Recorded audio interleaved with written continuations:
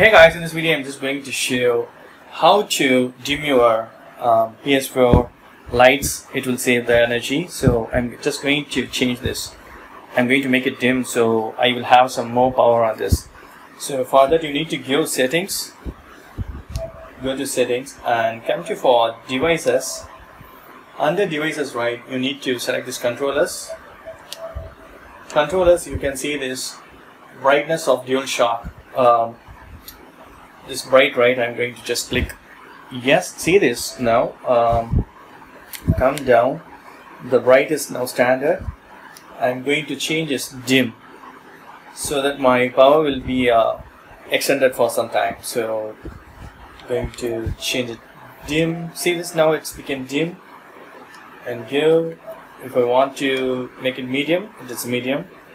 And if you want the standard, you can make it the standard, right?